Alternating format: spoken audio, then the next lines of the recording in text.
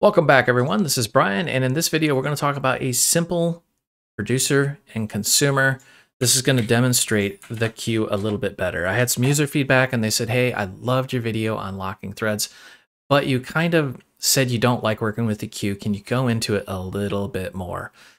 I don't really like working with the queue, but why not? Let's just do it. So that's what this video is really going to cover. We're going to make what's called a producer and consumer, and it is exactly what it sounds like if this is a new concept.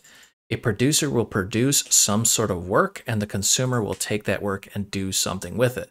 But we're going to put the producer on one thread and the consumer on another thread. Let's take a look. To start off with, we need our imports, and I am going to save a whole lot of typing, and we are just going to do copy and paste. I love copy and paste. Anyways, so we're going to use the random number generator threading and multi-threading because we're going to be threading these, and I want to show you which thread and which process they're in. We're going to use logging. Of course, we're configuring the logging before we do anything else. From threading, we're going to import the thread class, and from queue, we're going to import the queue class, and we are going to stop time. We are not working with asynchronous. This is true threading. I need a basic function, something that's going to be usable by all the threads here. So I'm just going to say def display, and we're going to just blatantly rip off the function we wrote in the last video. And if you skip that one, I'm going to type it out really quick here. We're going to get the thread name from the current thread. So I'm going to say threading dot, and I want the current thread dot maybe name. There we go. Keyboard has betrayed me. And I want the process name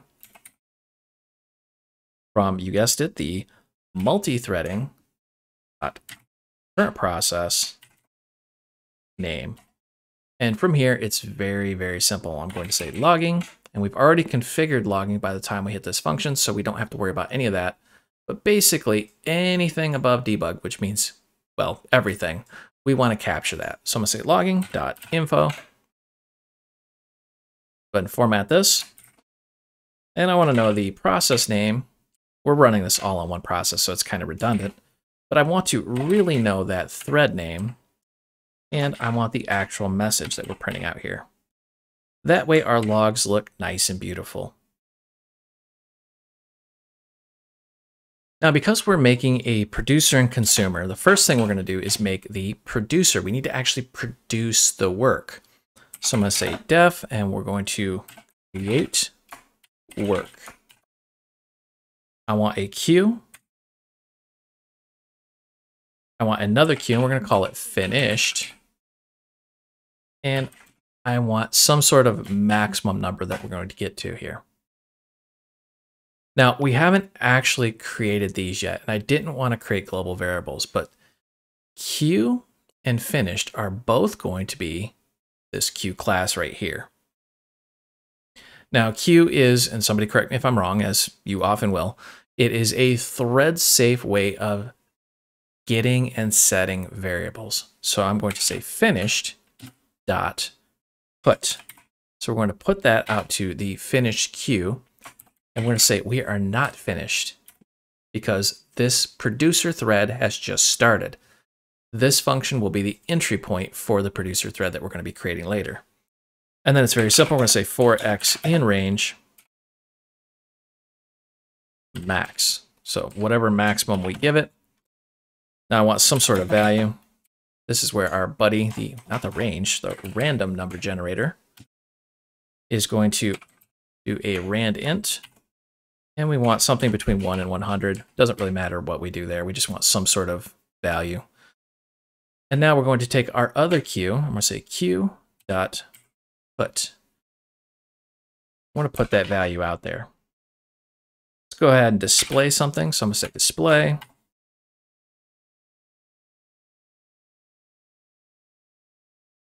I want producing.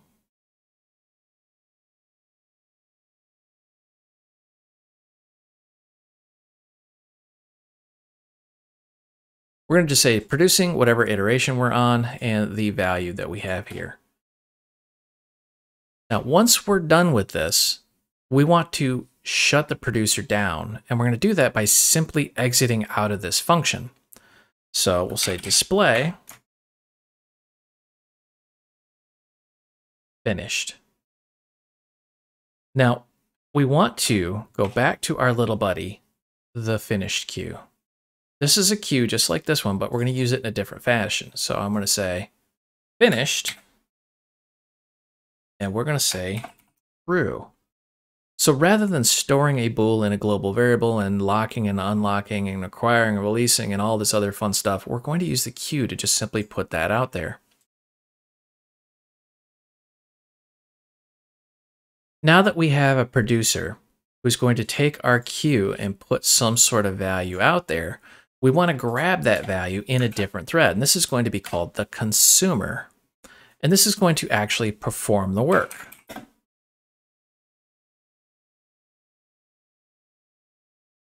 I want to say work, and we're going to use another variable called finish, which is going to be that finish queue. I tried to keep the names very similar. Notice how I'm not putting a counter out in a global variable, because then we got to use the global keyword, and then we've got to do all this locking and unlocking. While true, if not work dot empty. In case you're wondering what work is a queue. It's this little guy right here. I could have actually named it queue, but I wanted to name it work just to show you naming convention really does not matter. We're going to say v equal work.get.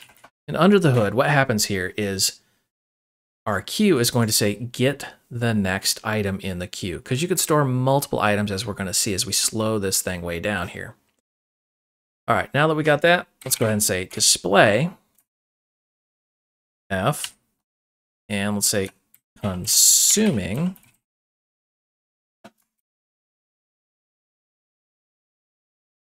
we want whatever our counter is, and then whatever value we got out of the queue.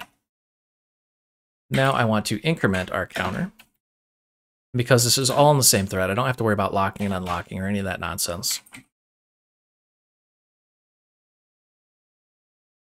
Now, if the work is empty, I want to do something like this. I want to make sure we're not actually finished. Now remember, in our producer, we have this finished queue. And when we're done, we're going to put out there a true. So I want to make sure we're actually done. So I'm going to say queue equal finished dot get. And we're going to get the value of that finished queue. And I'm going to say if queue equal true. And there's a billion different ways to do that, but I'm just going to just hard code it equals true or is true. Then we're going to go ahead and break out of here. And that'll break out of that loop, and we should let the user know we are, of course, finished. There's really only one thing left to do, the main function. Let's stop playing around here and let's make this thing work. Now, before we really dive into threading, we're going to set some variables here. So I'm going to say max equals 50. This is going to be the maximum amount of work we want the producer to actually produce. Now, we want a queue that's going to hold the work. So I'm going to call it work equal create an instance of the queue class. And I want to be able to signal that other thread on a different queue when we're done. So I'm going to say finished equal queue. Let's go ahead and make a producer. This is going to be a thread. And we've worked with threads before, so I'm not really going to take a whole lot of time to talk about this, but we're going to say the target is going to be the create work function. We want to give it some arguments here. So I'm going to say args equals, and we want our work queue, our finished queue, and the maximum amount of work to produce. And because we've learned a hard lesson in previous videos, we're going to set this as daemon equal true, so this thread will stop running when we stop. Ooh, all right, that is a lot of work here. So let's go ahead and let's grab this whole line. Say consumer. Now, of course, we need to change the target, so we're going to change this to perform work instead of create work. And we have a different set of parameters here. We have work and finish. So let's go ahead and get rid of that maximum there. That one's going to be a daemon as well. Now from here, it's very, very simple. We're just going to say producer.start. So we're going to start the producer thread.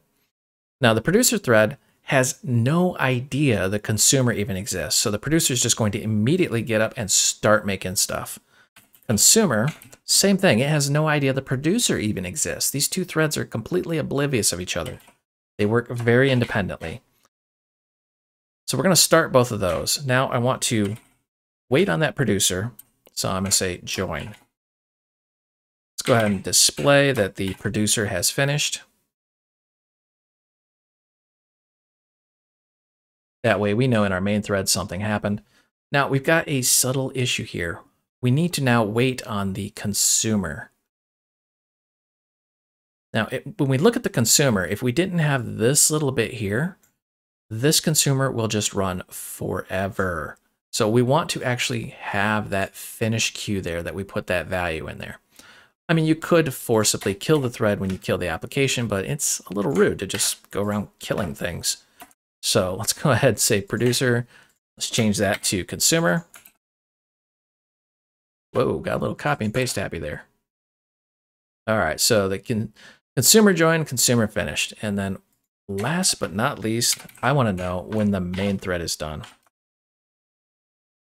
Last line of our application right there. All right, moment of truth here. Assuming I didn't break anything, let's run this. Whoa, that went fast. This is multi-threading at its finest. So let's deep dive and take a look. You can see immediately the producer starts producing and it's kicked out a bunch of values into the queue before the consumers even started. But that's why I put that index there. So producing 0.29, consuming 0.29. And you can go through if you really want to, but it's first in, first out. So it's going to be produce, consume, produce, where is 1, consume 1, there it is. So you can match those numbers up all day, but they're going to be identical. Now, because this is multi-threaded, you're going to see that this thing will start just plowing through this thing at blistering feet. And it's going to say producer has finished and the consumer is still catching up. So now we're just consuming, consuming, consuming, consuming. That is the producer consumer. Now, if you want to see that in action one more time, let's go ahead and clear this and let's explain this code in depth. So we've got all of our imports, which are, well, pretty self-explanatory. We have a display function, which is going to show us the process name, the thread name, and the message. Now our producer, this produces the work. The first thing we're doing is saying, get a queue, we're calling it finished, and we're going to put a false in there saying we are not done. We're going to do some work. And then after we've done all that work, we're going to change that to a true. That way in the consumer, we can actually tell when we're done. While we're producing, we're going to go ahead and just update the work queue and put that value out there. And we're just going to notify the user we are producing something. Consumer does the polar opposite. We're just going to say loop forever. And then while we actually have work, go ahead and get the next item, display it, do something with it, whatever you want. And then if we're suddenly finished, then go ahead and break out of this. And last but not least, we're going to join those back into our main thread so we don't have to worry about leaking resources, crashing the application, or any of that fun stuff. And the end result is, well, this beautiful little dance of data.